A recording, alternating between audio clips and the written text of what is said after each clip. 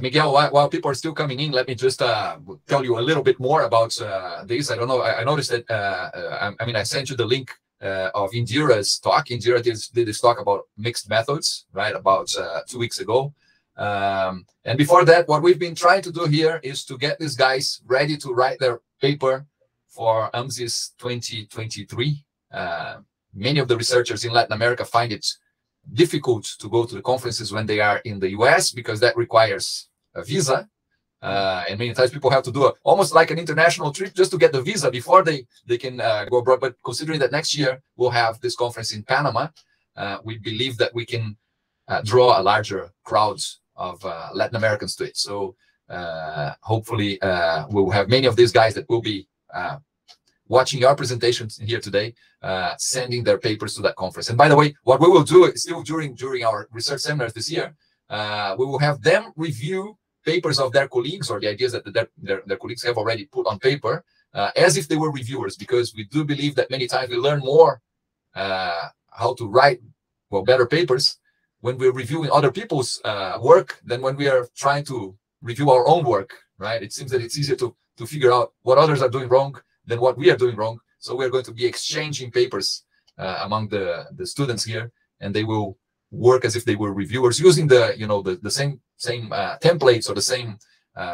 forms that we as reviewers have to use to say if a paper was a good paper or not. And we do believe that will also help them improve the quality of their own work. I will do some more formal introduction of Professor Miguel Aguirre here in a second, but well, he's obviously also Latin American. He has this problem about his bio, that he's one of those guys who thinks that Maradona was a better player than Pelé. You know, can you figure that out? Can you understand that?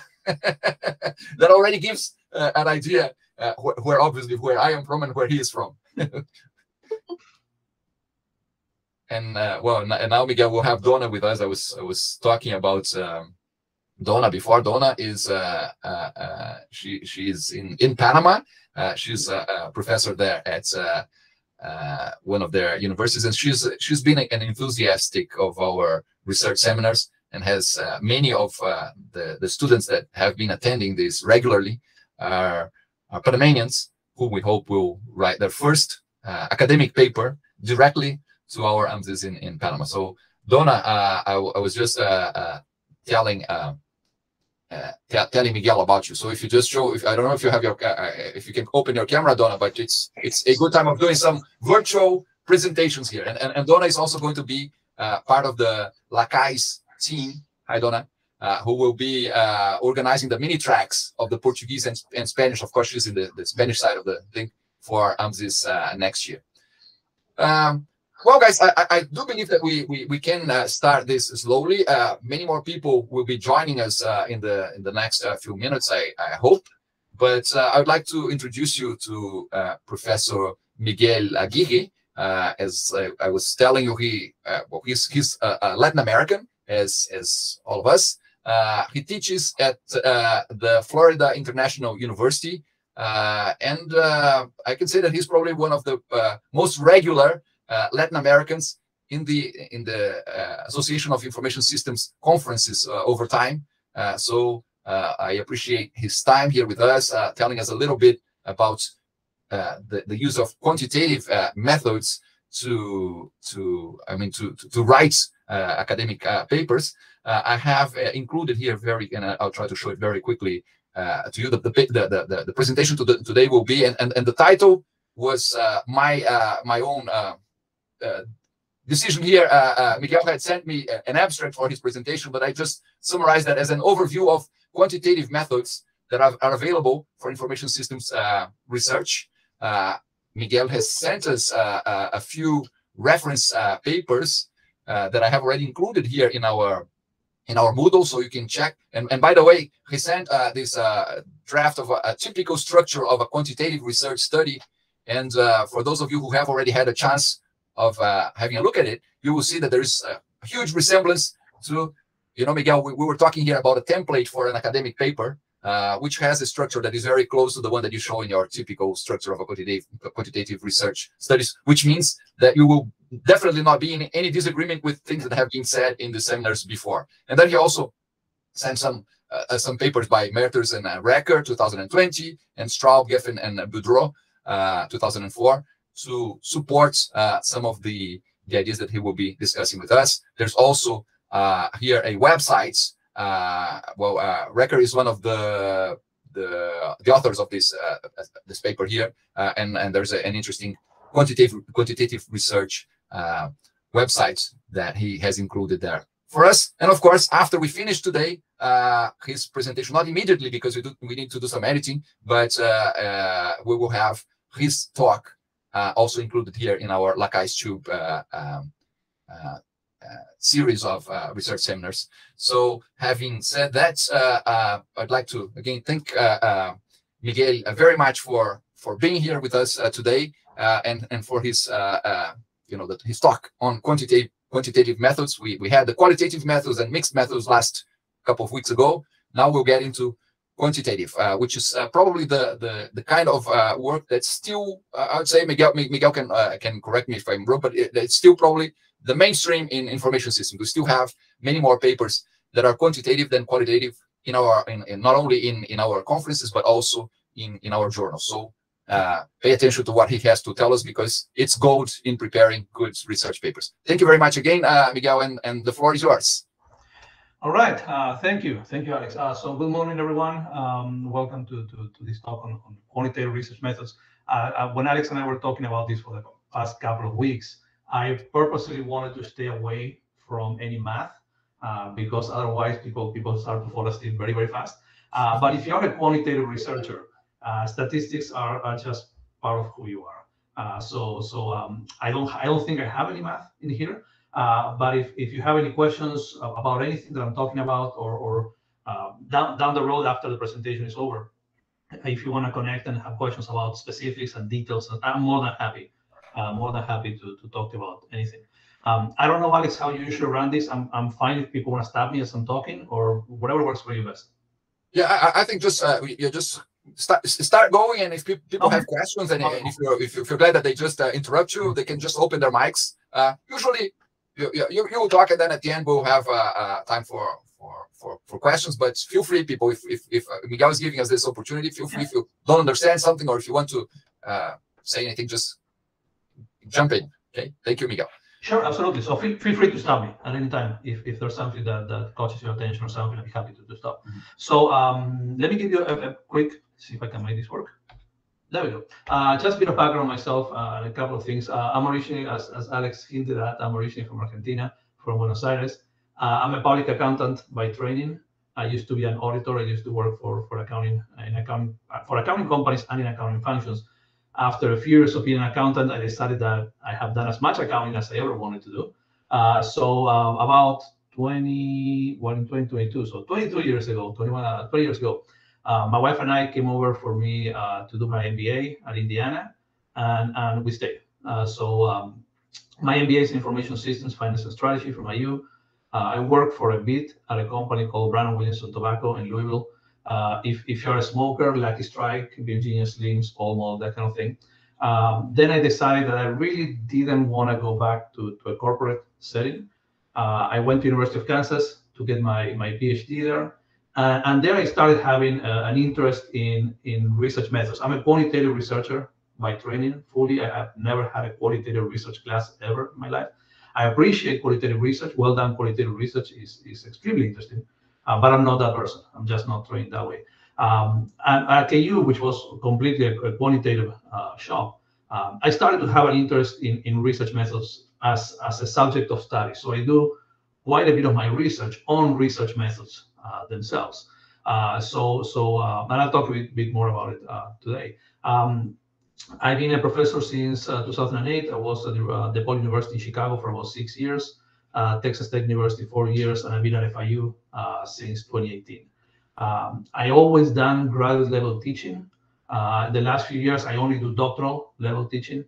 And as of a month and a half ago, 2 months ago, I'm the director of doctoral programs for FIU Business. So I oversee both PhD programs and our doctorate in business administration programs. So for anybody who is a master's student who has already done or will do their GMAT or GRE soon, and who's interested in maybe getting a PhD here, by all means, please feel free to reach out, and I'll be happy to put you in touch with our folks.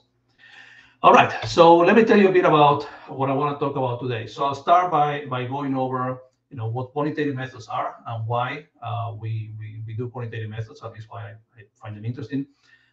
This is also somewhat of a why do we do statistics, since you can't really do quantitative methods without statistics. If statistics are not your thing, then quantitative research is not going to be your thing. There's quite a bit of work in statistics that we need to do well done quantitative methods. Then I'll talk somewhat about the importance of measurement. I'm a big believer that measurement and good quality, well done measurement is one of the key things that we can do to make our quantitative studies really well done, and I'll explain why I think that. Then I go over what I think are probably the three most common quantitative designs that you're going to come across in AS research: experiments, surveys, and much less often meta-analysis. I do agree with Alex was talking earlier. I do think quantitative research studies are still most likely the vast majority, well, the majority at least, of papers in our discipline. I'll speak a bit about statistical testing, which is the cornerstone of quantitative research methods, and the 5 key things or 5 key elements that you should always be looking for when you do statistical testing, and you should always be reporting when you do statistical testing. And this is all a very, very high-level conceptual discussion, so there's no math whatsoever. But if you're interested in the math, by all means, please do let me know. And then I'll wrap up with a few key takeaways. Before we get started, I should mention I've been coming to AMSIS with a couple of exceptions due to moving from one university to another for the better part of 15 years. I am also the track chair for the human-computer interaction track, and I've been doing that for 10 years, 12 years, something like that. So I've been around in AMSIS for quite a few years. I'm always very happy when we take AMSIS out of the US and Canada. For one, the food is much better always when you go out, but also I think it's a great opportunity to provide opportunities for other people to come and visit and join. So I'm very much looking forward. I will be there in Panama next year. All right, so let me go ahead and get started. So why statistics, or why quantitative research methods? And again, if you're a quantitative research methods or a quantitative researcher, statistics are your main source of evidence. This is how we show other researchers, our readers, reviewers, that we have evidence supporting whatever claims or statements we're making when we do our research. Now, I'm very, very convinced that statistics and quantitative methods are really a means to an end.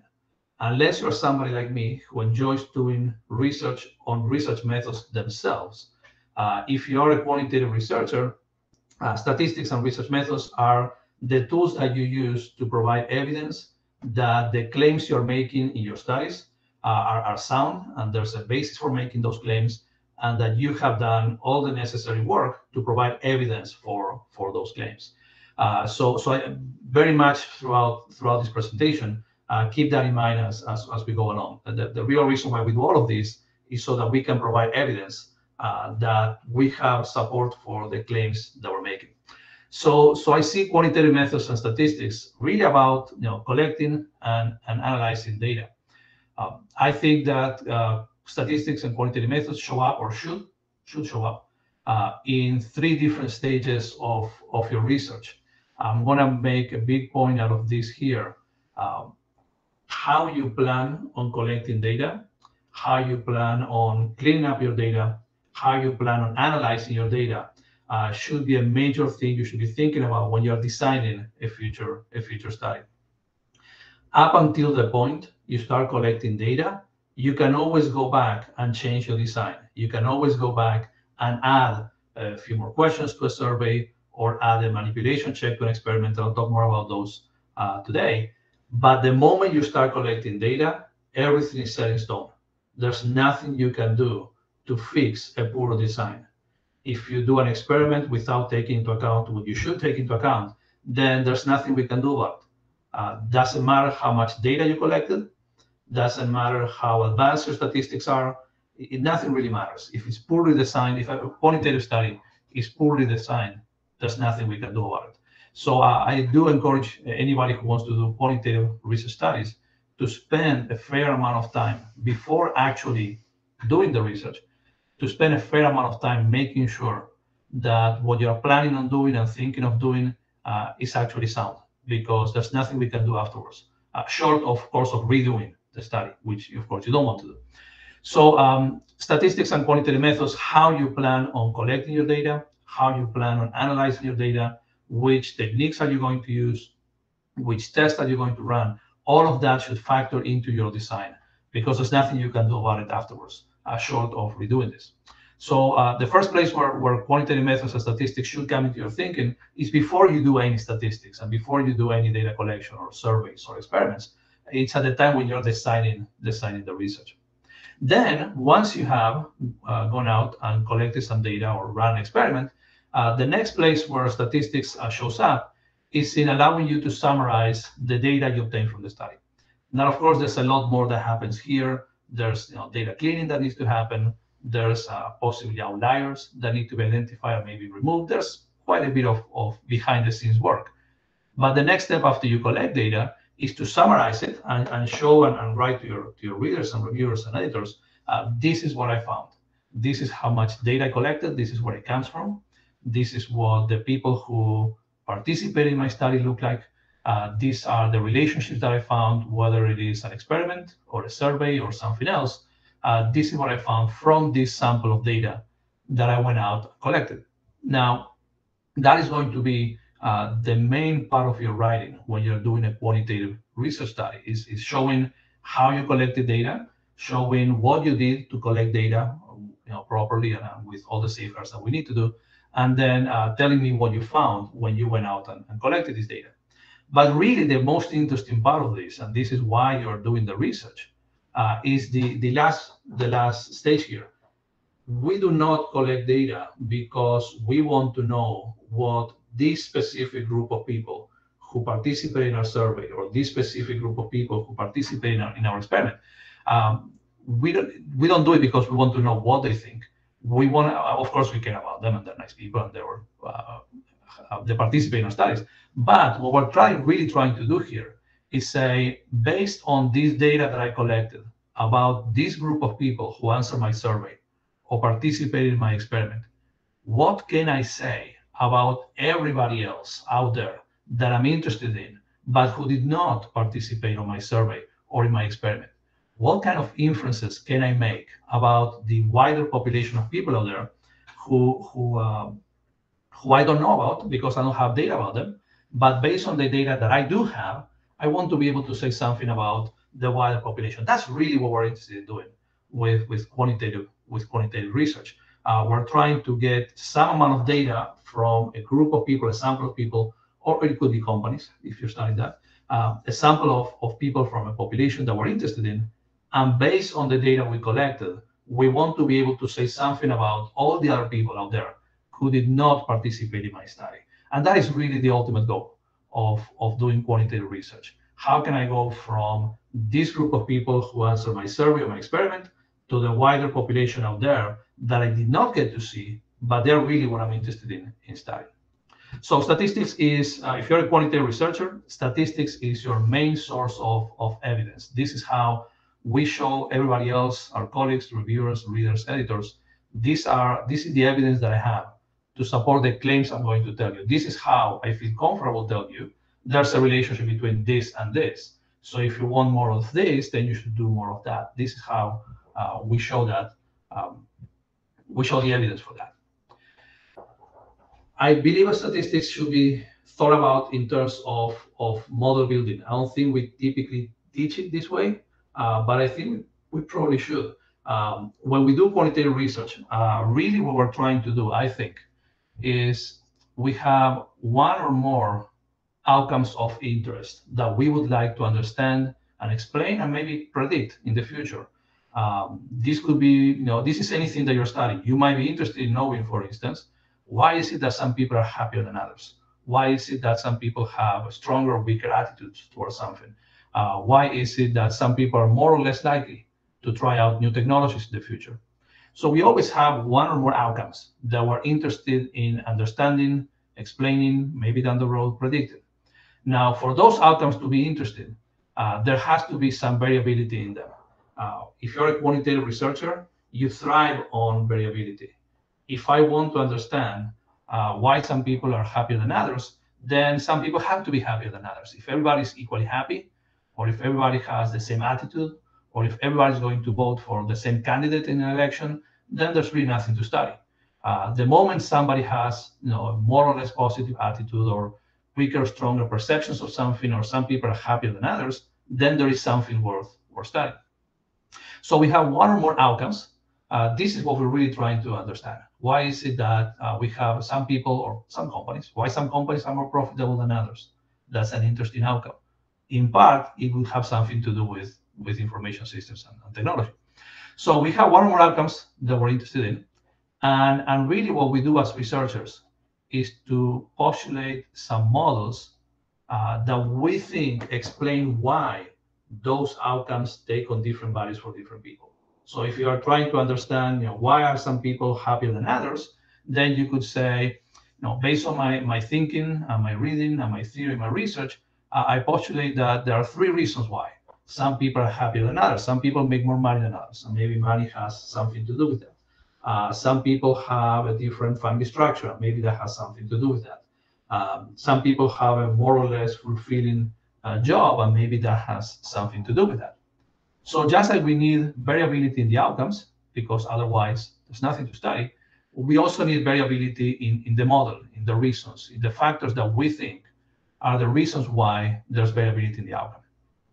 So I do strongly believe that we should be teaching quantitative research and statistics this way. There's one or more outcomes that you're interested in. Our job is to figure out the reasons why those outcomes take on different values for different people. And we do that by means of building models that we think explain what those outcomes are. Anything that our models do not capture or do not explain, we're going to call that error. And hopefully down the road, somebody else will come around, or maybe ourselves in the future, will come around and say, I think these researchers were missing something. I have a 4th reason why I believe some people are happier than others, and it has to do with this. And over time, we should strive to build increasingly better models that explain increasingly more of those outcomes. And that's how research moves forward. If you look at maybe what is probably one of the most well-studied streams of work in IS, which is the technology acceptance work, over years and years and years of research, we have quite more complex models that we started with, but also explain a lot more of the outcome that we started with. Now, those models take on different values. Some of them have, categorical variables. Some of them have regression models. Others are experiment. But the overall idea that what we're really trying to do here is to come up with a model that explains why outcomes that we are interested in happen, I think applies to all of those. So this is a very stylized, and of course it's not really true because it's a lot more messy than how we actually do research. But this is an overall sequence of the quantitative research process. And if you follow the steps, you will end up with something very similar to that structure of quantitative research studies that we have already seen. My end of the world happens on this portion of this process. This is where I do my work. But overall, if you think about what a quantitative research paper looks like, we always have some kind of introduction where we talk about the problem we're interested in addressing, where we try to convince people that this is an interesting problem to be looking into, where we tell our readers why we think we should be spending time on this problem, and we typically close with some kind of research question. After that, we have a section which is our literature review, where we go over any other kinds of theories and past research and so on that we think help inform the research questions that we're interested in. After that, we're going to have some section where we propose a research model, and we write some hypotheses, and we make some predictions as to what we think is going on behind those outcomes that we're interested in. And then we go out and collect some data. We have a methods chapter, or methods, not a chapter for dissertation, methods section, where we talk about which data and how we collected it and so on. and then we get to our results. So of course, this process doesn't quite work in these nice, very sequential stages. There's a lot of feedback loops and coming and goings that happen. But when you read about it and the way we write it up and the way we report it, we like to have this very nice, sequence of steps that makes it look like we always thought about it this way. So the stuff that I'm talking about today, and this is where I do my own research work, happens down here. In that, from the I have a research model stage to this is the data that I collected, this is the survey that I've done, this is maybe the experiment that I conducted. Let me tell you about what I found, and let me show you how well I did it, so you're convinced that what I found is actually there. And I'm a big believer that the quality of the methods that we use really drives the quality of the results we get. And that's why with our students, we spend a lot of time emphasizing the idea that if you have a poorly designed study, there's nothing worth doing there, because I don't know what you're going to find, but I will not believe it because it is poorly designed. So with that in mind, let me transition to measurement. Again, I'm a big believer that the quality of measurement may be, I think, the single most important thing you can do to make sure that your results are reliable, believable, trustworthy, and then you will convince me or reviewers or your readers that you actually have evidence for what you're trying to do. Think about the example I often use when I start talking about measurement. Think about trying to measure your weight. I could ask somebody to look at me and give an estimate of how much I weigh. And that will typically not be a terribly accurate estimate. If I wanted a better estimate, I could put myself on a scale and I would get a number. But I don't know from a single measure, I do not know how accurate that scale is. So I get myself on a second scale and maybe on a third scale. And at some point, if I kept getting similar results from multiple scales, that must be what my weight is with different levels of precision, unless those scales are very wrong. But let's assume that's not the case. So measurement establishes that connection between the theory portion of your work and the real world where you go out and collect your data from. When you're working on the theory portion of your work, you're talking about concepts, you're talking about constructs, you're working in very theoretical, conceptual terms. You're saying, I think that the reason why people are going to perform better or worse when using this technology has to do with these three things. I think it has to do with computer self-efficacy, and I think it has to do with the motivation, and I think it has to do with this and this and this. Those are all concepts, and when we're working at the theory level, we deal with concepts, and which are again abstract, and that's how we do theory development. Now, when I want to go from when I want to go from my concepts in my theories, in my research models, to the actual real world where I go out and collect data to see if I'm right about what I'm thinking about, I need to go through a set of measures. I need to find a way for me to measure, let's say computer self-efficacy or perceptions of usefulness or whatever it is you're studying. I need to find a way to measure that so I can say something like, as your computer self-efficacy goes up, your performance will go up as a result. For me to be able to do that, I need to have a way of measuring computer self-efficacy, and I need to have a way of measuring performance. So measurement really brings together your theory and how you think about these relationships and effects and so on, and the real world where these things are happening, from which you're trying to get your data. So the relationship between theory and measure has to do with shared meaning. Is this set of questions that I'm writing in a survey, is this a good measure of what I'm thinking about in terms of this construct, whether it's a perception, an attitude, or something else? And that's one thing we're going to spend quite a bit of time working on as quantitative researchers. The other connection between your measure and the real world where you go out and collect your data has to do with making sure those measures are accurate. They're accurate in capturing the data from the real world that you can use to test your relationships. So I truly believe that high quality or good quality measurement may be the single most important thing you can do to ensure that you have good quality results. If you cannot show me that you have successfully measured the variables or constructs in your research model, then I'm not sure I can believe whatever results you're telling me. So when it comes to measurement, the concern that we have is I'm asking people to answer, let's say I'm doing a survey, I'm asking people to answer a series of questions. How can I justify that the questions you are answering in my survey or in my experiment are really good measures of what I think I'm measuring?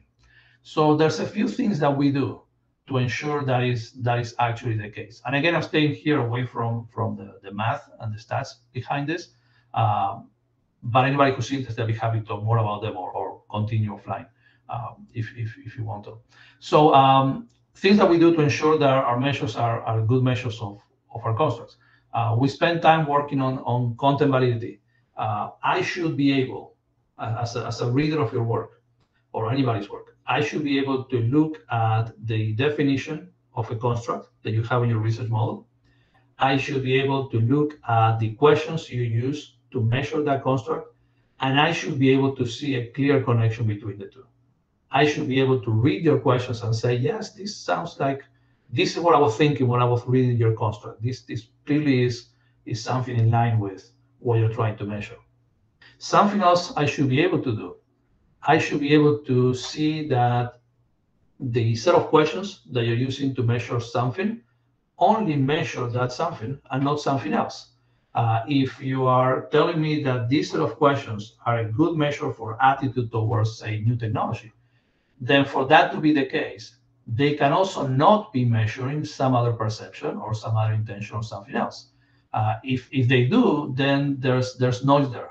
If a question is measuring two things at once, then when somebody answers that question, how do I know what they're answering about? I need my questions to be, a good question is one that measures one thing and only one thing at a time. So to do that, we look at a couple of things. We look at discriminant validity, which allows me to say this set of questions are a measure of this, but this other set of questions are a measure of something else. And I can show that's actually the case. And I will also look at conversion validity, which means if I have questions that I'm saying or arguing are both measures of the same thing, then I would expect them to behave in a certain way. Going back to my example on scales for weighting myself, if I'm arguing that multiple scales are all measuring my weight, then I should be getting very similar results from all of them. If I get very different results, then they cannot be all measuring my weight. So a good set of questions, a good measure of anything, is one where we can clearly see how it connects with the definition of the construct you're measuring. It's one that measures one and only one thing at a time, and it doesn't measure other different things. And finally, a good measure of a construct should behave in a way that is consistent with the theory and what we know about that construct. For example, I've done a lot of my own work on computer self-efficacy. We know, based on decades of theory and research, that computer self-efficacy should have a positive relationship with performance. And so if you show me a new measure of computer self-efficacy that you have developed, which does not have a positive relationship with performance, one of two things are happening. Either our theory, our decades of theory is wrong or incomplete. There's some places where self-efficacy and performance are not related, or you're not really measuring self-efficacy because it doesn't behave the way we would expect it. So we will look at content validity, we look at construct validity, and we look at nomological validity, whether a measure behaves the way we expect it to, based on the theory that we have. The other thing that is important for the quality of measurement is reliability. We would like to know the extent to which a set of questions that we say are measuring something actually are consistent with one another if I use them multiple times. Going back to my scale example, if I get on a scale and it says I weigh 90 kilos, and then I get on it again, it should say I weigh 90 kilos, give and take some margin of error. And it should behave that way every single time, unless my weight has changed drastically. So now if I get on a scale and it says 90 and I get on it tomorrow and it says 70, it's very unlikely that I lost 20 kilos in a day. There's something wrong with the scale. So there's a number of different ways in which we can establish the reliability of our measures. They depend on the type of measures you're using, depends on the type of research designs that we're using. The most common one, internal consistency, if you're familiar with Cronbach alpha and stuff like that. If I have a set of questions that I think are a good measure of something, then I would expect the answers to those questions to behave consistently with one another. And if that's the case, then at least it looks like they're all measuring the same thing. But in our designs, we fall back on, for instance, inter-rater reliability. If you ever watched a gymnastics competition in the Olympic Games, then you will know that or diving, for instance, you will see people doing their flips and flops and so on. And then 3 or more judges will have a sign with the grading for that competition. If they're all grading the same performance using the same standards for that performance, then I would expect to see very similar grades. If that's not the case, there's some problem with our measurement. And if you watch enough competitions, you will see that the grades are always the scores from the judges are always very, very close. Boxing behaves the same way. There are other ways, of course. I could, for instance, give you half of a measure and then the other half and see if any two halves work well together. I could measure you multiple times, say last week and this week, and see if I get similar results. All of this boils down to allowing me to see that a set of questions, a set of measures behaves the way I would expect them to. So taken together, if I can establish the validity of my measures and I can establish the reliability of my measures, then myself as a reader or reviewer or editor of your work, I'm going to be more inclined to believe whatever results you are presenting, because I know at least the way you're measuring your constructs is sound. I'm not going to go into a lot of detail on this. I just wanted you to see how much work it is to develop sound, well-designed measures of our constructs. This is from Jan Recker's work, a 2021 paper, very interesting 2021 paper, just to show you the amount of work that is involved in doing this. Part of the reason why I'm showing you this, and this is a bit of a personal view, you will come across folks in our discipline who will tell you that developing new measures for constructs is just, it's not really publishable. I strongly disagree with that. I think that a well-designed, well-developed measurement development process is central to our research, and it should be seen as a major research project on its own, just because of the amount of work that happens for us to have really high-quality, good measures. So this whole process, and again, we'll not spend time on the details, this whole process begins with us having well thought out theories and domains and definitions of our constructs, and ends with us having a set of items that we can then use in a research study to collect data about whatever we're interested in. And I just wanted to highlight the tremendous amount of work that doing this properly takes on. So the first part of the presentation today, I talk a bit about statistics and why they are so important. These are main source of evidence. Then I talked about quality of measurement, and I'm a big believer that high quality measurement is essential to the quality of quantitative research.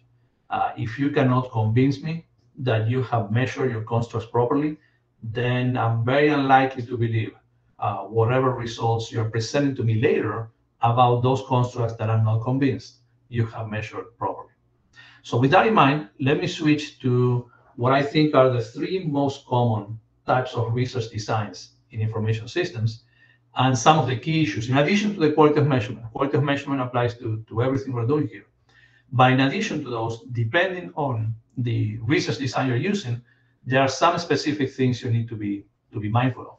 So for each one of these, I have an example from a published study, and I can walk you through some of those details.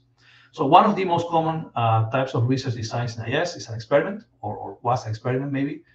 In an experiment, we assign participants, people, to different conditions, and then we expose them to different stimuli.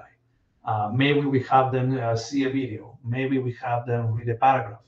maybe we have them undergo a training exercise. The idea being, by exposing different groups of people to different stimuli, I can manipulate them in a way that allows me to show certain effects. I can say, by showing them this video where I presented them with these ideas, I was able to manipulate or influence the way my participants perceive a technology or think about it, or their perceptions of it, and so on.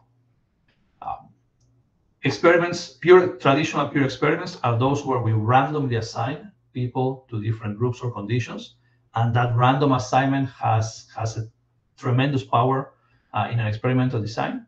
Sometimes that is not feasible, it's not possible.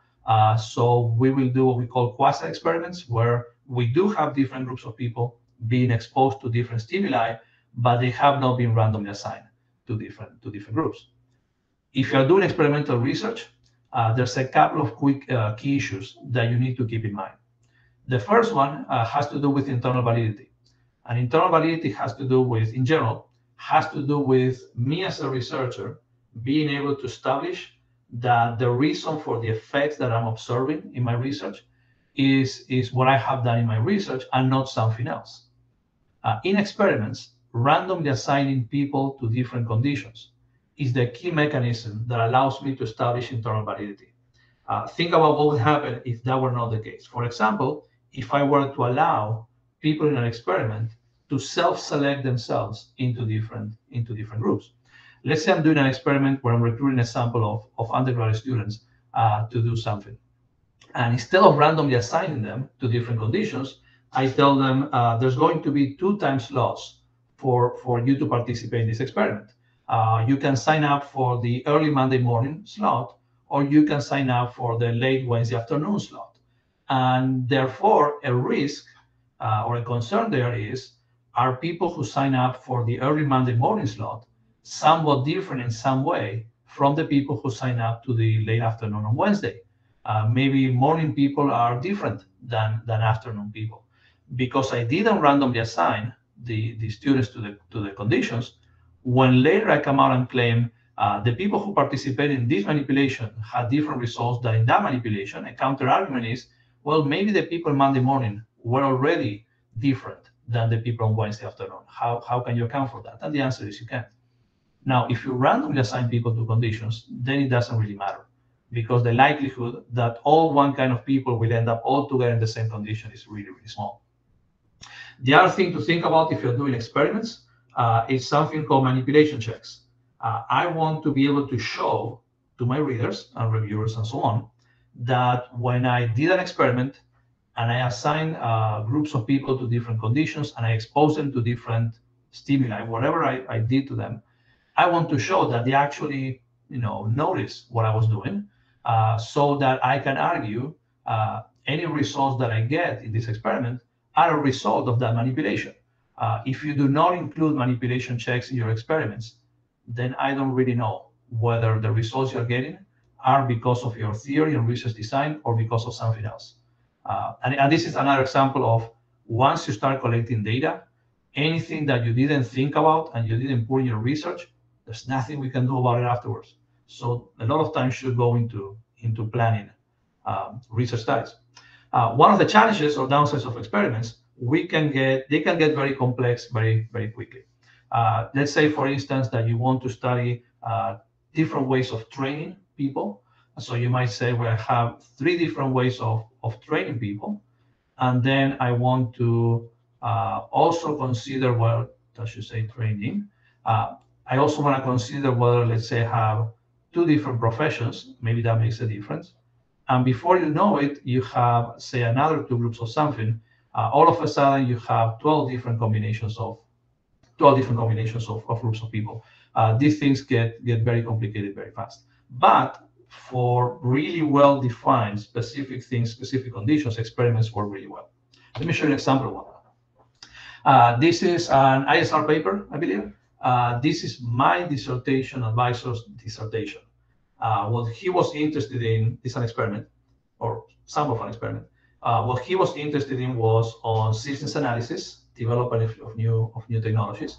And the concern is that stage when we are capturing requirements, so that we can develop software, we know is fraught with a lot of issues. So the concern was, can I train systems analysts to ask better questions so that they can get more answers out of users, and presumably that will allow them to build better software as a result. So the goal of the dissertation was to try a semantic structuring training program to train systems analysts to ask better questions and get better information out of the users. So the experimental design in that paper was relatively simple 2x2 design. The authors here recruited two different groups of people to participate. Some of them, the low experienced people, were students in MIS, and the high experienced people were already working systems analysts who had at least, I think, 5 years of experience doing this work. The experimental manipulation was one group of people was trained in this specific way of asking questions, whereas the other group of people were not trained in this specific way of asking questions. And the issue there is, how much better are they at asking questions and eliciting requirements and so on if they have been trained with this approach than if they haven't. Because people were randomly assigned to one condition or the other, these groups are otherwise comparable. With one caveat, because the low experience, high experience condition, students and professionals, was not something you can randomly assign. People are already students or are already professionals. You have to keep in mind that might be another reason why we see these effects. Maybe there's a reason why some people are professionals with 5 years of work experience in systems analysis and design, and some people are students who may never become systems analysts. The other thing to look for, so this is a concern here. The other thing to look for is, how do I know that the people who participated in the training paid enough attention to the training program so that I can argue it is the training that resulted in them asking better questions than if they had not been trained. So for that, I need some manipulation checks. I need to have some questions in that experiment to ensure me that the way I manipulated the people, the participants in the experiment, actually had an impact on them, so that I can claim, by training these folks in this manner, I was able to improve their performance. I was able to improve their performance when it comes to asking questions and designing better systems in the future. So in an experimental design, which is one of the most common designs in IS research, we are interested in understanding a really specific type of question. Otherwise, it gets very complicated very fast. And we do this by randomly assigning people to groups, exposing them to different stimuli, and see if that makes a difference. And if it does, then I have a very solid basis to argue, by training this example, by training these analysts with this approach, they end up doing better than the very similar group of analysts who were not trained with this approach in terms of their performance. A very powerful design in terms of allowing me to make that kind of statement. Of course, this assumes that you're able to successfully measure performance with all those validities and reliabilities and so on that I talked about before. Second, and this is, I think, by far the most common type of research design IS, is surveys. In surveys, unlike experiments, we do not randomly assign people to groups or anything like that. In surveys, we seek to go out and measure in the natural state, I guess, and to measure different variables that we think have an impact on some outcome that we're interested in. So the traditional way you're going to see a survey in a paper is by having these boxes and arrows models, where you have, say, 3 different factors affecting something, and that in turn affects something else, and so on. That is going to be most likely some form of survey. In an experiment, we establish internal validity by saying, well, I randomly assign people to conditions.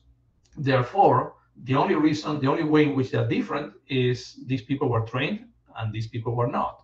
And if the ones who are trained do better than the ones who are not trained, that means the training actually works, because otherwise they're comparable.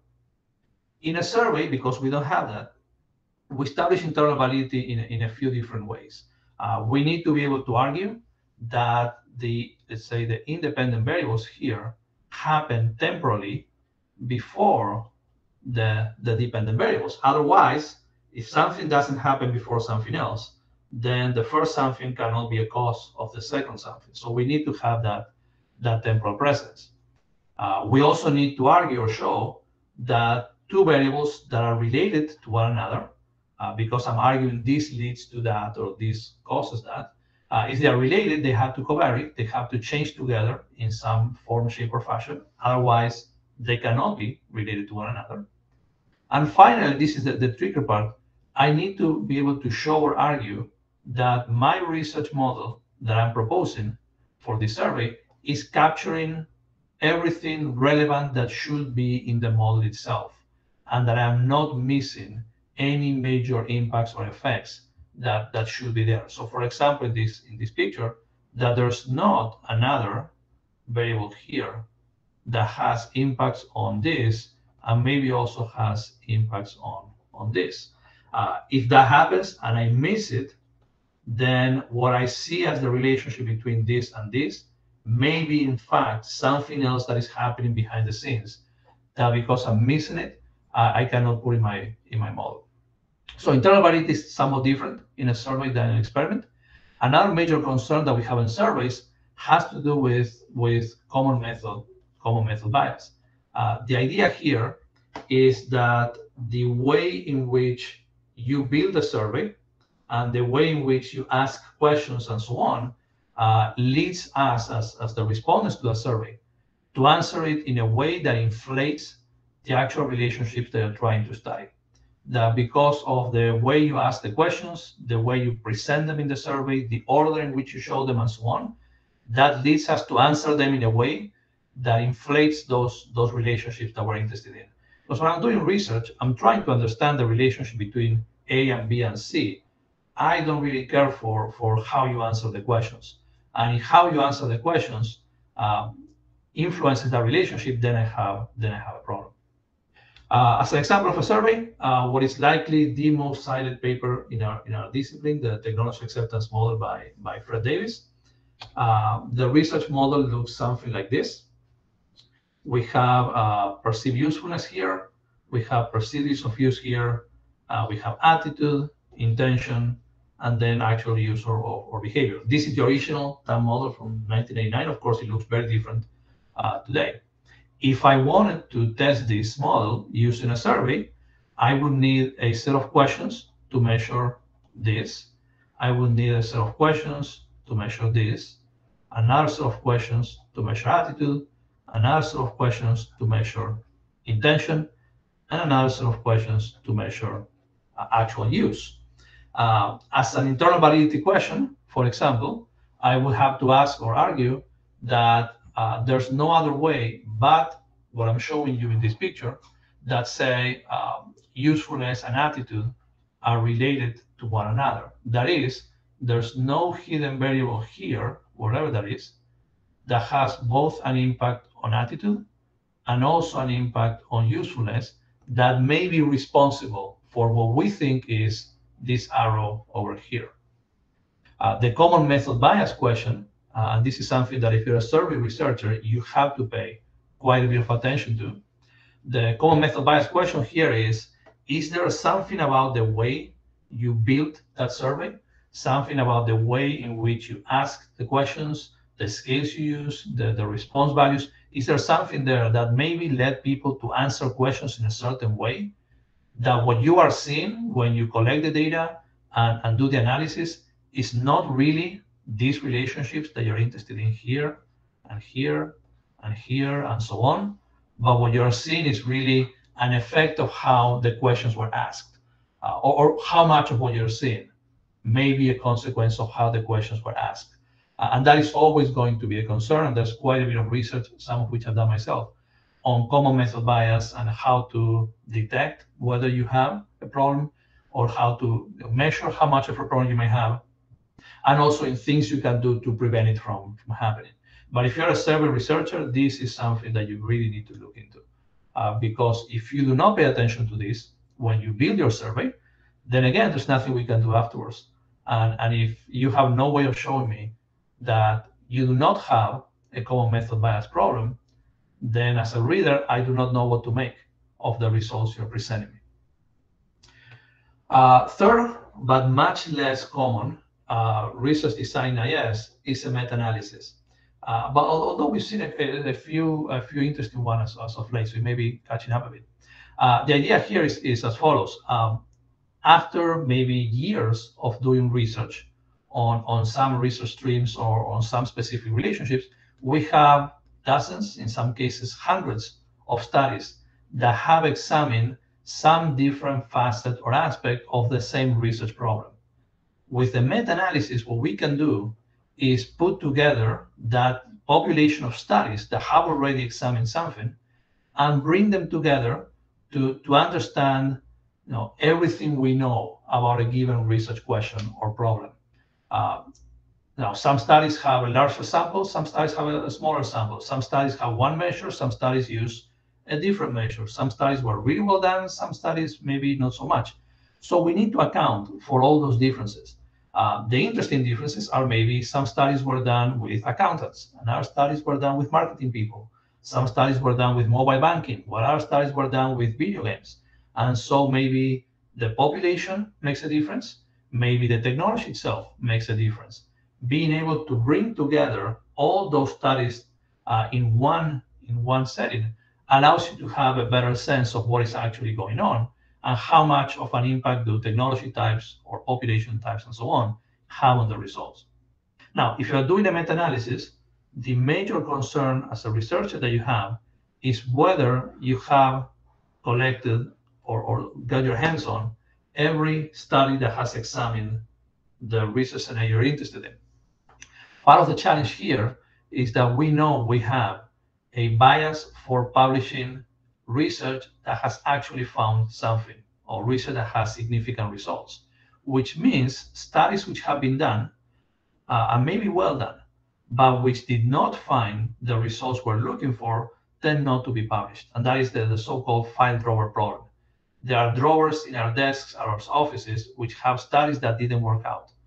And by not publishing them or them not ever making it through the review process, there's a whole portion of that universe of studies that has examined a problem that I'm interested in that never see the light of day. So if you're a meta-analytic researcher, one concern you have is trying to find out as many as possible of those studies that never made it into journals or conferences. An example of a meta-analysis research from Jennifer Garros, I think is her dissertation, is looking toward the future of IT business strategic alignment through the past and meta-analysis. What she's looking at here is strategic alignment research, IT business alignment research.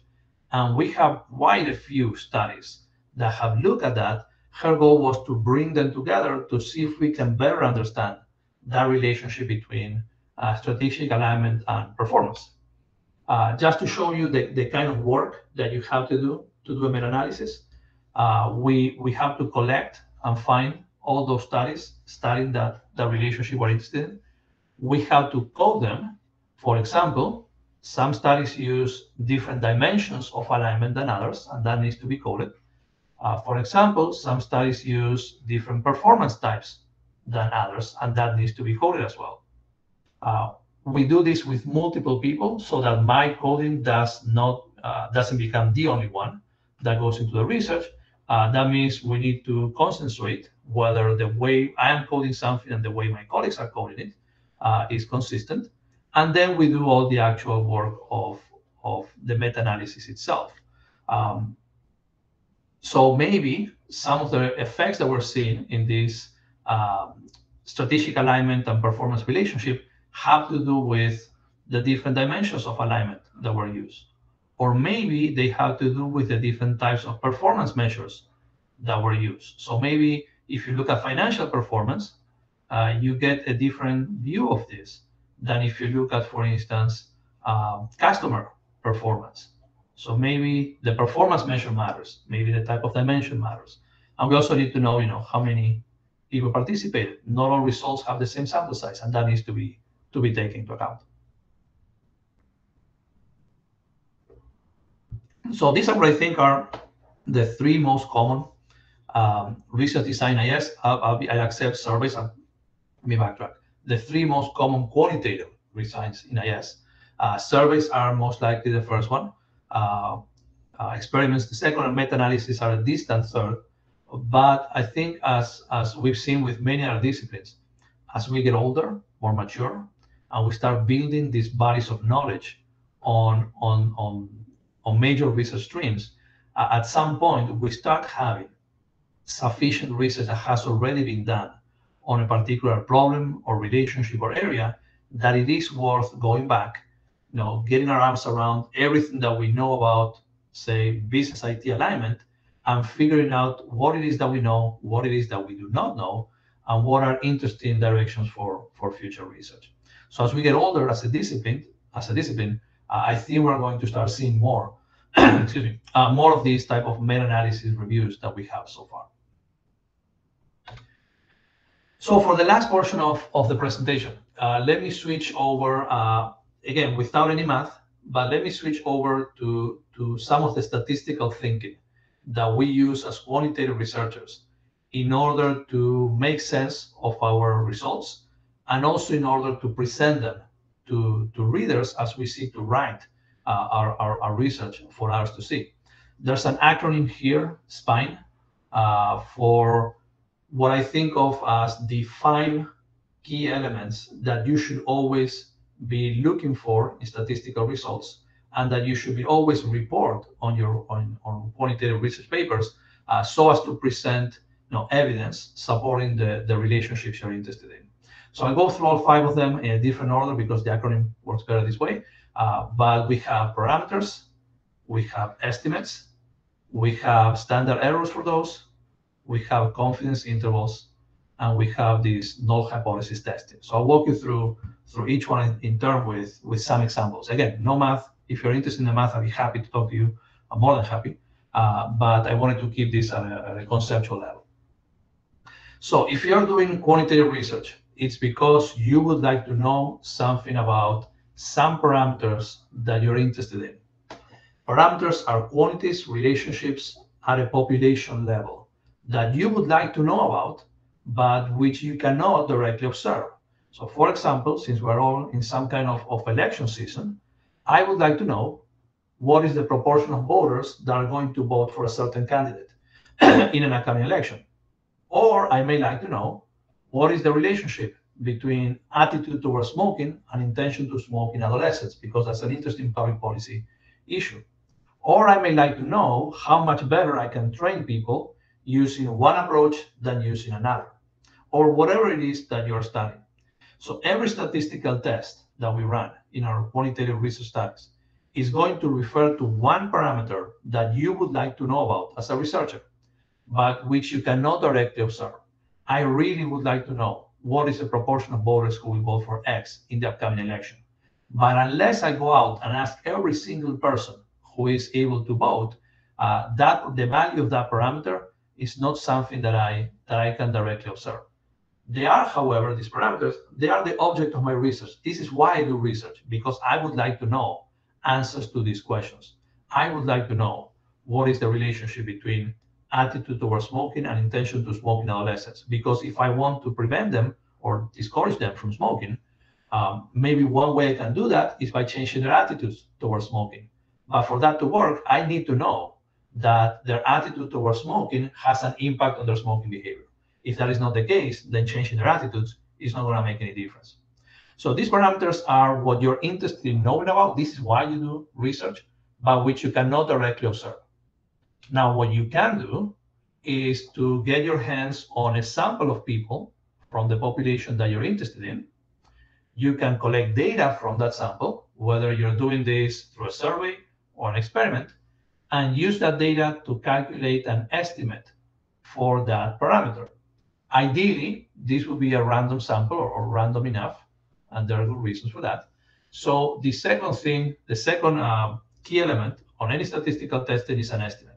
I do not know what is the proportion of Florida voters who will vote for X in the upcoming election, but I can ask maybe a few hundred of them what they're planning on voting for in the next election, and use their answers for me to calculate an estimate of what that proportion is. Is it going to be an accurate estimate? Of course not. Is it going to be reasonably good if I do my research right? Then yes. So if I wanted to know the true value of that parameter, I would need to ask every single voter. I cannot do that. I do not want to do that.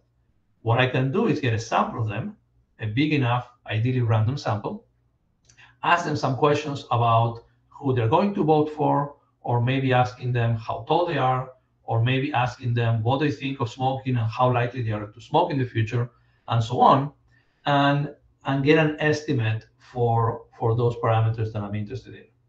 Most common estimator is least squares. If you've done any statistics work, you will recognize this, but there's others that we can use as well. The key idea is there's a parameter or more that I'm interested in. I would like to know what those values are. What I can do is get a sample from the population of interest and use that data to give me an estimate for that parameter. So the first thing we're going to report when we write our quantitative studies is my estimate for, say, the relationship between perceived usefulness and intention to adopt a new technology is this much. That's my best estimate for what that relationship is, based on the data that I collected. And again, based on the quality of the measures that I use. Quality of measurement underlies everything we do in quantitative research. Now, just telling you a point value, a number for a parameter, for an estimate, doesn't really tell you much, or doesn't really tell you the whole story of what's going on with that estimate. Let's say, again, because we're all in election season, let's say that I tell you, the intention to vote for candidate X is 45%. Now that's useful, but I would naturally ask, what is your margin of error? Because it is one thing for you to tell me the intention to vote for candidate X is 45% plus minus 1%. That tells me most likely somewhere between 44% and 46%. That's actually interesting information. It's very different for me to tell you the relationship is the intention to vote is 45% plus minus 5%. Well, that tells me it's anywhere from 40 to 50%. That's not really as interesting as it was before, because that's a very wide range. Anything can happen there. So I need to know what is that margin of error? What is that variability, that estimate that I'm telling you? Same thing if I'm telling you the relationship between usefulness and intention to adopt the technology is X, how sure are you? How precise is that estimate? So the standard error of an estimate is a measure of the accuracy of that estimate. Now, how much error is there in that estimate? If you think about it, and I'll show you an example in the next slide. If you think about it, if I go out and ask a bunch of questions of a group of people, I will get an estimate.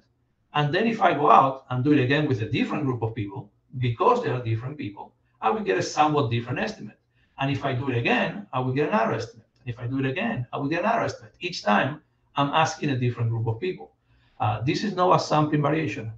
If you were to do your studies over and over and over and over again, you will get a range of values for those estimates that will be different somewhat, because you're asking different people each time. That's perfectly natural. That's perfectly fine.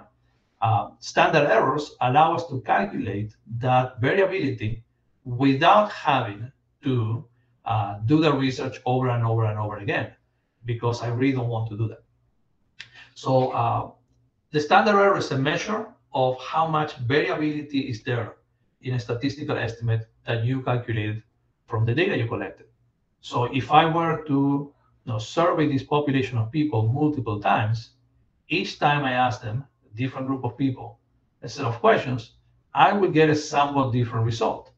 If I were to do this over and over again, which of course I don't want to, but if I were to do this over and over again, I will get a distribution of those results. That is a measure of how much variability is there in the results that I'm getting.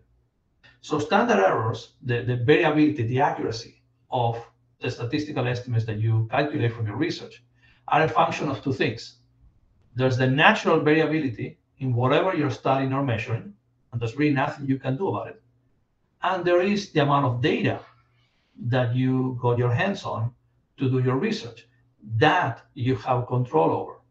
So as a quantitative researcher, one of the key things you're going to do when you're planning your research is figure out how much data do I need to collect in order to have the level of accuracy that I'm interested in, based on what I know about the research stream, based on what I know about what other people have done in the past, based on how certain I want to be about the estimates that I'm providing people. And again, if we go back to political polling, if I wanted to have plus minus 1% as my margin of error, I need a lot more people than if I want to have a plus minus 5% in my margin of error. So you need to decide how accurate you want to be, and that will tell you, how many people you need in your sample. So sample size is going to be another key thing for that planning stage of your research that we need to be mindful of. Something else that you always want to report, I think you should always want to report, when we do quantitative research, although I'll be the first to agree that that's not always the case.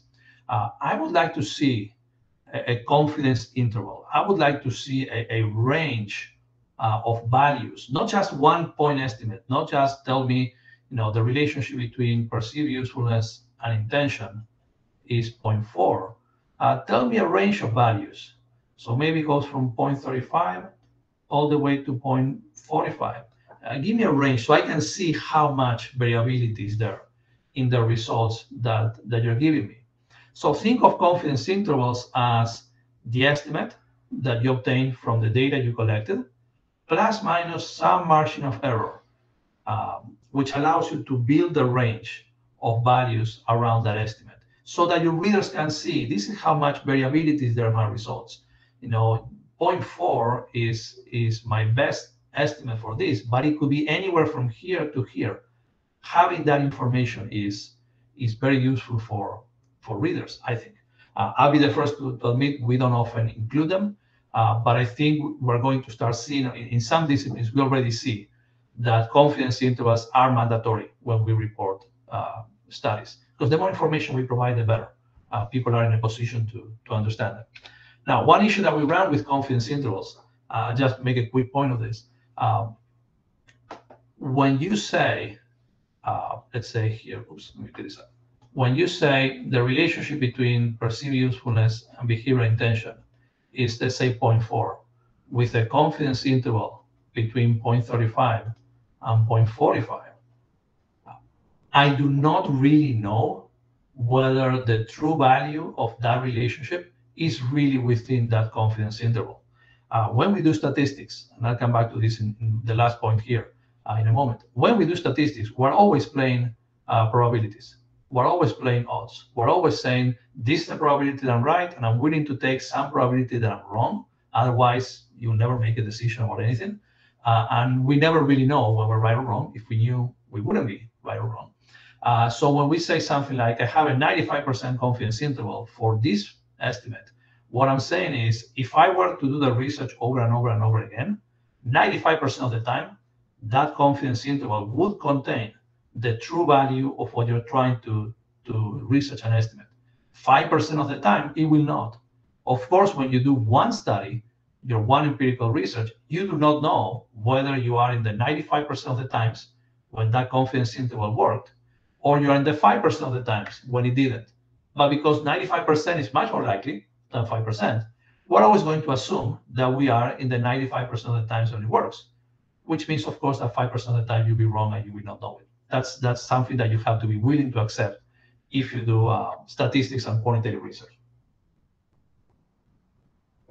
That brings me to the last element of any statistical testing, which is these p-values that we really like to look at.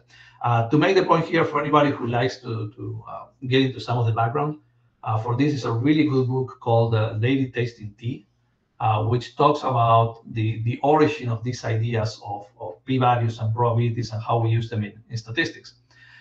This very stern-looking guy here is Ronald Fisher, who is one of the few handful of people who really created all that we know about statistics in the 20th century. And the lady here, which is the main character in this book, it's called Muriel Bristol, and she was at the time, she was a PhD student in botany, I think. She studied algae and stuff like that. And she works in Fisher's lab. There's a third character in the story called William Roach, of whom I do not have, unfortunately, a picture. And the story goes something like this.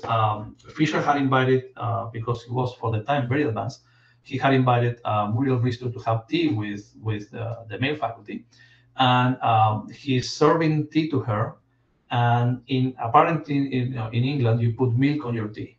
Why you drink tea in the first place is beyond me. I'm a coffee person. But apparently people will put milk on their tea. And so Fisher was serving tea to Miss Bristow. And he asked her, do you want milk on your tea? And she said, yes, but please put the tea first and the milk second. And to which Fisher replied something along the lines of, what difference does it make? Which one goes first and which one goes second? And she claimed, I can tell there's a difference in taste if you put milk first and then you put the tea on it than if you put the tea first and then you pour the milk on it. So Fisher and Roach decided to test whether this was actually possible by means of an experiment. And a lot of this got started our thinking of hypotheses and p-values and so on. So Fisher said, I don't really believe you can tell the difference, whether I put the tea first or the tea second. That would be our null hypothesis or our baseline hypothesis. Muriel cannot tell the difference.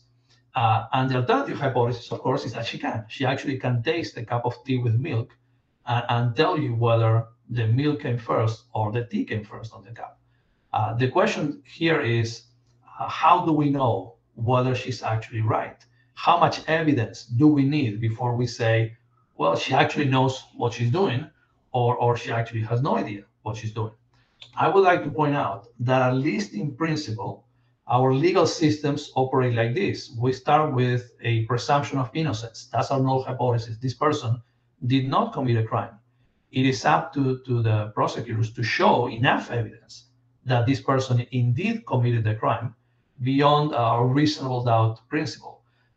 Do we always get it right? Of course not.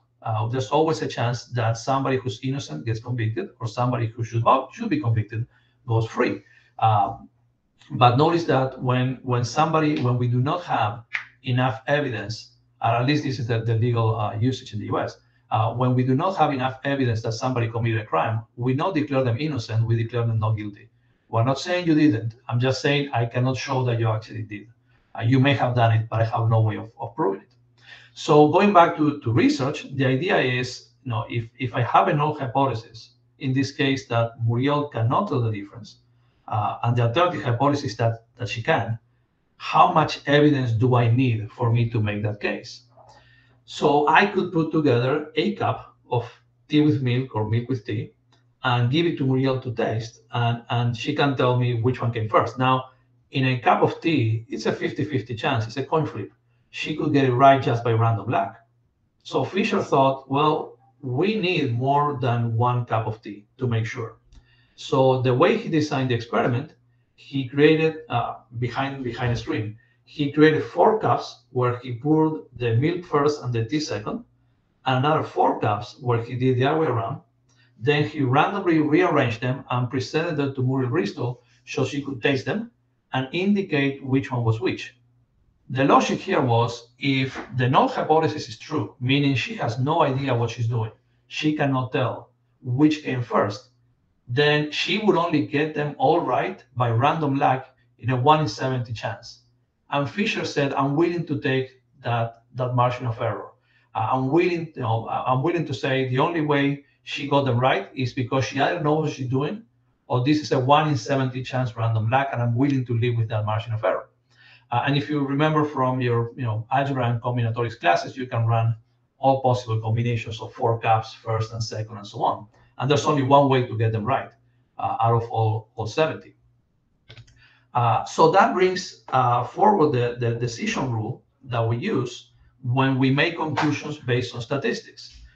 We say, if I have a null hypothesis that there's nothing going on, in this case, Muriel Bristow has no idea about milk and tea and so on.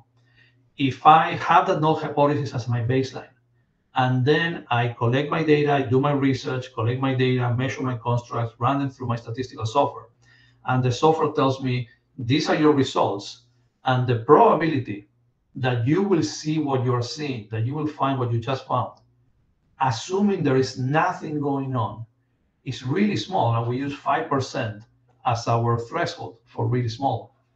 If that probability is really small, then I will conclude as a researcher, then there is an effect, because either there is an effect and I found the relationship between, say, perceived usefulness and intention to adopt the technology, or I just run into this really small random chance that the data I collected come from a world where there's no effect whatsoever. And because it is a really small random chance, and because we're always playing around with probabilities, I'm going to conclude that anything that happens less than 5% by random chance isn't really happening. That's how we make statistical decisions, which means you're always running a 5% risk of being wrong. And you have to be comfortable with that idea if you're a quantitative researcher. Now, if you extrapolate this a bit more, if every statistical test that we run has a 5% chance of being wrong, that means there's about a 5% chance that any given research study in any given journal is wrong. And again, we have to be willing to live with that possibility. To wrap up the story, Muriel Bristow was presented with her 8 cups, 4 one way, 4 the other way. She got every single one of them right. So she clearly knew what she was doing. And to show you that statistics can be romantic as well, Muriel married William Roach and lived happily ever after for many, many years. To give you a set of rules, I'll close with this. This is how we do statistical testing. If you're a quantitative researcher, statistics are a part of how you do research. These are the steps that we follow for doing research. We generate hypotheses. Let me make this up. We generate hypotheses. We specify the error rate that we're willing to live with, and that's usually 5%. We choose which statistics are we going to use, and we calculate how many people we need or what sample size we need. And this is going to be one critical thing that you have to do as a quantitative researcher. Then I'm going to get my sample and compute my statistics, and then I'm going to compare the p-value that I found with that level of error that I was willing to live with. And I'm going to make a decision one way or the other, depending on what those results are. But the key thing to remember here is you're always playing with probabilities. There's always a possibility that you're wrong, and you have to feel comfortable doing that. Anytime you make decisions under uncertainty, there's always a chance that you're wrong. But if you're not willing to take that chance to be wrong, then you're never going to be right about anything either. So that's how our quantitative methods work. So key takeaways, I think, from today. I'm a very strong believer. I think we should think about it this way. Quantitative research is about building models. Quantitative research is about finding one or more outcomes that you're interested in.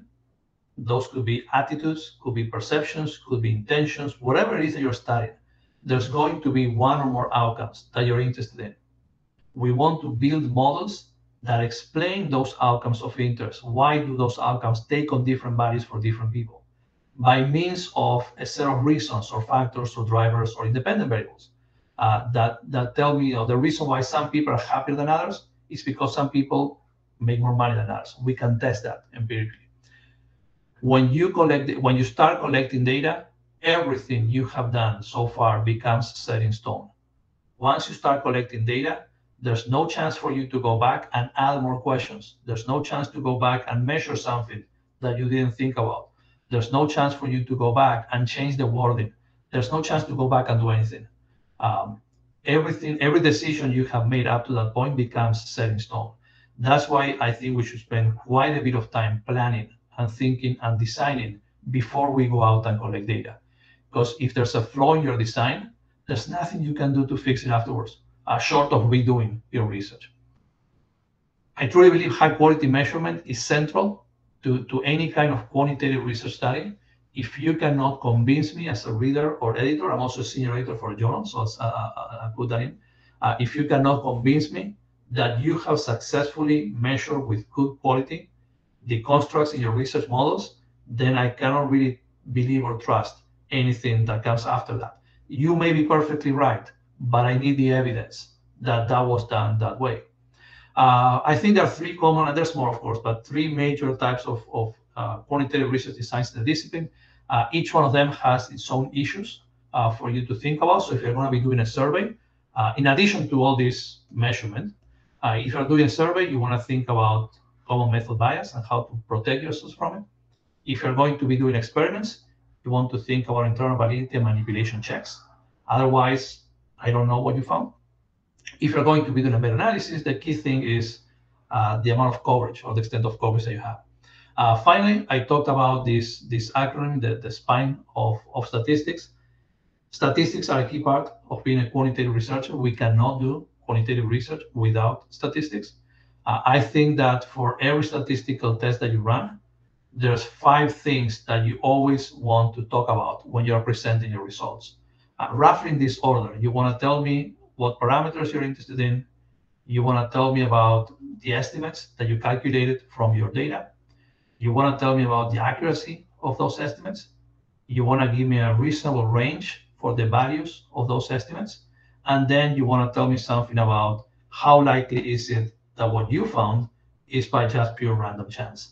And if you can do that, I believe, if you can do all 4 or 5 of them, I believe what you're telling me. So I want to stop here. I think we've done quite a bit. I'll be happy to answer any questions. I'll be happy to go into more detail about anything that I talked about, and I'll be happy to connect with anybody afterwards as well. Okay, thank you very much, Miguel, for this enlightening presentation. You talked a lot about preparation, and while we were talking about preparation of your research, your quantitative research, I was thinking here. I was a lecturer before I became a researcher in information systems, or in fact in any field.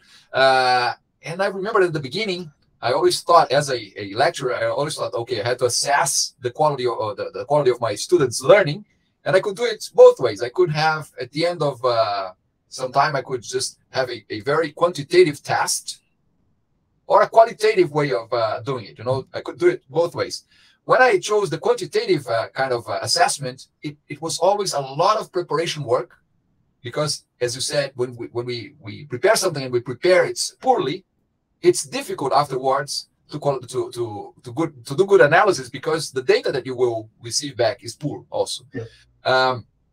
So I always had this feeling that preparing an exam, a quantitative exam, was a lot of work to prepare, and the analysis afterwards was much easier compared to doing the opposite, giving the students a blank page and saying, convince me that you learned something here, which was no work at first, but very qualitative. And then a lot of work afterwards. Very difficult afterwards, right? And I do think that there is this, with research, that also happens. If you don't plan well your quantitative research, it's going to be poor for sure. If you don't plan your qualitative, well, I'm not saying that you shouldn't, that you should do any qualitative research without planning, but qualitative, it seems that there is still a way you can rescue your research in the middle of the way, because you can you can change it and so I don't know if you have that sort of, if you think that we can do that sort of analysis. do you think that it makes sense? No, it does, and the reason why I spend so much time on it, and we do the same with our doctoral students. There's for any study that you want to do, for any research design, there's a few key things that if you don't pay attention to them before, there's nothing you can do about it afterwards. I think that my best example is those manipulation checks in experiments. If you do an experiment without manipulation checks, there's really nothing you can do about it afterwards. And now I have to take it on faith, whereas I would like to see evidence rather than take it on faith. I absolutely agree. When my undergrad back home in Buenos Aires, vast majority of my exams were, here's a piece of paper, write for an hour and tell me something you learned. Those are much harder to really understand and make sense of the others. But I agree. Right. Yeah. Again, it's not a rule of thumb, but yeah, if you're going quantitative, you have to be very strict from planning, and maybe this is why Miguel spent so long talking about the preparation. I don't know. Whoever has a question, just jump in, open your mic, raise your hands if you wish. I have one more thing that I myself would like to ask you, Miguel. Is I always think that regardless if we're talking about an experiment, a survey, or some meta-analysis, we always end up, even if we try not to, we always end up with convenience samples, right? Yes. And that makes me think that sometimes we get, trying to be perfectly right, we get perfectly wrong because of this problem of, well, the sample not necessarily represents the population. How do you deal with this convenience, and how do you, when you're writing, how do you convince your readers, being them the reviewers or the readers that will read the paper afterwards, how do you convince them that your sample, although being a convenient sample, is a good sample? Yes, no, I completely agree. I no, the ideal. So we want to get as close as the ideal perfect study as we can, knowing that it will never be a perfect. No study is going to be perfect. There are some things that are under control, such as the questions we ask, how we ask them, how we design experiments, and so on. But the issue of getting the sample, it's I think one of the less discussed, partly because I think you're absolutely right. It is, we operate large and convenient samples. Now, I think part of the way we, first of all, we all know that's the way. That's doing true random sampling in say information system research or marketing research, or it's almost not done. Now, if you're a political consultant, you're doing political polling, I don't know that you do put a random sampling, but let's say that's how you should do it. So I think part of, because we're all aware of the issue, I think we pay a bit more attention to show that the characteristics of the sample we have are reasonable for, and reasonable, of course, it's an opinion, but they're reasonable for the research that we're conducting. So if I'm doing a study on managerial decision making and what influences the way people use information and make decisions in business, and then my sample is made up of fourth year undergraduate students, then are they really managers? And do they have the same ways of looking at the world and thinking about it as a manager does? On the other hand, if I'm doing a study on online shopping and how, say, the design of the elements in the Amazon website affects my willingness to put things on the cart, then everybody buys on Amazon, or a lot of people buy on Amazon. Now we get into, are you studying young people, older people, or different countries, and so on. So I think it's more about knowing that convenient samples, and even if you do online data collection, you go to a platform like Amazon Mturk or something like that, that's still not a random sample. It's a sample of people who sign up to be on the platform, which are who knows if they are like everybody else. So I think part of this is this a sample that is based on its characteristics reasonable in terms of what I, as a reader, what I thought the sample should look like. So if you're telling me I have this research on managerial decision making and the use of information and so on, what do I think that sample should look like? Well, I would expect people with a certain number of years of experience, be managers with a certain amount of education, with a certain amount of income, maybe. And then if your sample looks like what I think would be a reasonable sample, then maybe this is interesting. But I think you're absolutely right. It's one of the major challenges that we face. Again, I keep asking Miguel the things here because I've during my career I've never been completely sure if I should go quantitative or qualitative. I started very quantitative because I'm an engineer myself, and we tend to feel that we are more comfortable with numbers. And more recently, I became qualitative or more qualitative for one of two reasons. I either became a little lazier. Well, that's or I remember that there was this Kaplan and Norton saying all those Kaplan and Norton are the guys who developed the balanced scorecards in the 90s, and there was a very impactful saying of them that said that accountants prefer to be precisely wrong than vaguely right. And I think that this is our challenge, and this is why we want to you guys to know that we can do quantitative, we can do qualitative. Many times we even do both, right? And by the way, Miguel, you said that you're let's say a root quantitative person, but do you ever do any qualitative research either to complement your work or to start from? No. Not really. Part of that is, and this is just how things worked out for me over the years. I'm a quantitative person. I never had a qualitative research methods class in my entire career as a PhD student. KU was only a qualitative place. What happened to me was at some point in the latter part of my PhD, And if you remember, this is when all these discussions of formative and reflective and stuff like that were starting to come up. I became very interested in research methods themselves, qualitative research methods themselves. And over the years, and this is just, chance, didn't happen by any kind of plan design or anything. Over the years, I've done a lot of my own work on methods themselves. So if you look at my publications, there's as many, if not more, dealing with methods and statistics and so on, than they are dealing with information systems proper sometimes. So that just happened. It was how you built your history there. Yeah, it worked out that way. It worked well. I got published well enough, and then I said, "This, I seem to be good at doing this. Why would I do something else that is very obscure to me?" By the way, Miguel was mentioning normative and formative constructs and things like that. Stacy Peter has given us a talk, and if you want to check that, I think it was either last year or the year before, specifically on that. This is a very good way of working on quantitative methods to make sure that you also address issues that would interest qualitative researchers as well. Well, guys, questions there? I noticed that there are some of our Lacais people that are always around there, and I don't know. I don't want to be the only one to ask questions here. Please, if you have any questions. Otherwise, I still have a couple of things that I would like to know from Miguel, but feel free. Anyone? I thought that Jose Robles would have a question for us, but he's quiet there, like. All right. One more last thing that I would like to know from you, Miguel. What is? I mean, you're saying that, for example, one should concern about the common method bias when doing surveys, and of course, well, we've already talked a little bit about convenience, the convenience samples, and I think that they address that's basically addressing the same issue. But from those three types of quantitative research proposals that you gave us, experiments, surveys, or meta-analysis, which one do you think someone who's writing their first academic paper should try? What is the easiest one to start with?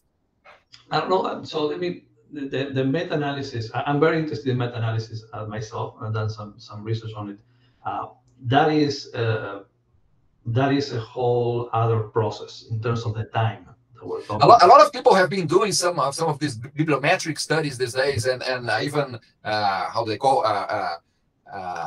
systematic literature reviews. Do they all qualify for US meta-analysis studies? Not quite, because in what I think of as a meta-analysis, or the more formal type of definition of analysis, you are collecting a body of knowledge, right? A list of studies that have studied something you're interested in, and then you're extracting from that some key statistical results, and then you model the results themselves in a second analysis. Okay. So, for instance, if you have every correlation between perceived usefulness and intention to use the technology from all these probably thousands of studies on this, then you can model those correlations, become the data for your analysis. Right.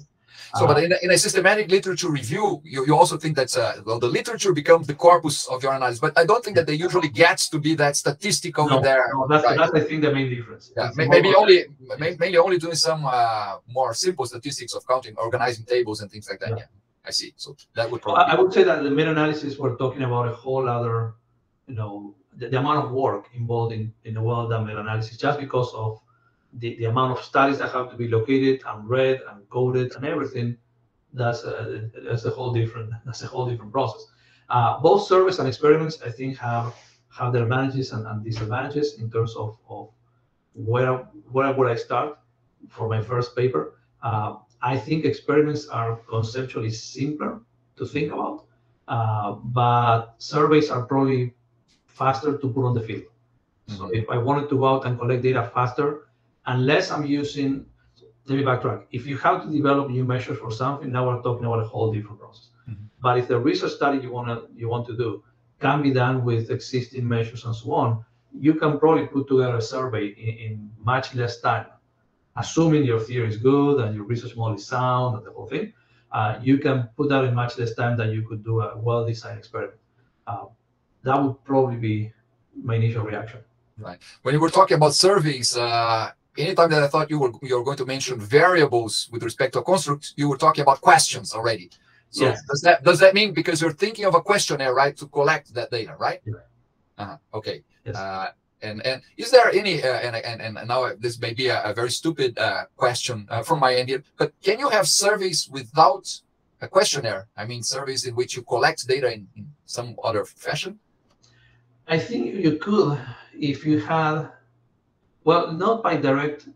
Well, let me backtrack. I've seen some. So there's two things I'm thinking of. I've seen some interesting attempts to measure things without asking questions. So, for example, now that we have this thing called computers and so on, where people can, so for instance, instead of asking you, on a scale of 1 to 7, this, and this, point to the area where you think more better represents. So, without asking questions formally. Also, of course, you have, when we think of surveys, we think of a person answering a set of questions. That doesn't mean we cannot have somebody else asking questions, but not necessarily in a survey type of format. It will still be a quantitative study.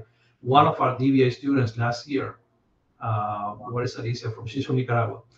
She lives in San Francisco, and San Francisco, for anybody who's been there, has a sizable population of homeless people. And she was doing research on the issues dealing with homelessness. And so her data collection, which was a survey, was essentially going out with the clipboard and stopping them on the street and asking them, how you feel about this, or what are important things to you in this and this and this. So it was a survey, it was quantitative, but it wasn't quite a questionnaire, if you will. But those are maybe more specific type of cases. Well, perfect. I see that the guys today I told you that some days they're a little shyer, and I think that quantitative always scares people a little bit at the beginning. Yeah, but I try to stay away from math at all. Yeah, you're very good at that. That's the way it is always. You were very good with that, and I think yeah, people have to start one step at a time. But again, quantitative methods are a very important kind of tool in our information systems field. And I don't think that whoever is taking a master's or a doctoral course that is in a program right now that should be away from quantitative methods simply because things seem hard at the beginning. You definitely that has to be a tool that everyone needs to dominate, at least not to be cheated by those who use sometimes quantitative studies in a very poor way to emphasize their arguments. They don't know what they're doing, but they sort of legitimize their work because of they're doing it with numbers. So we have to be careful about that. I would say yes. I would say well done research is always interesting and worth reading, and poorly done research of any kind shouldn't find its way into our journals and conferences. Definitely. I noticed that someone was writing something here on. No, but it's gone for whatever. I don't know. Well, anyway, Miguel, thank you very much for that. I just want to very quickly tell people what we'll be doing next, and this is why I'm showing this screen of mine here. Next week we will not have the seminars. I will be working on a review panel for a Saudi Arabian program, and I will be so connected. But by the way, there's a conflict of timing there, and I won't be able to hear. So I prefer to give you a little more time to think about your papers. Remember, we're at a time that we have to start thinking about the objective of what we're going to write about. So the topic, define an objective, and think of a methodology. Maybe Miguel has inspired us, some of you here, to go more quantitative. But anyway, you have to think of a problem and a way to solve it.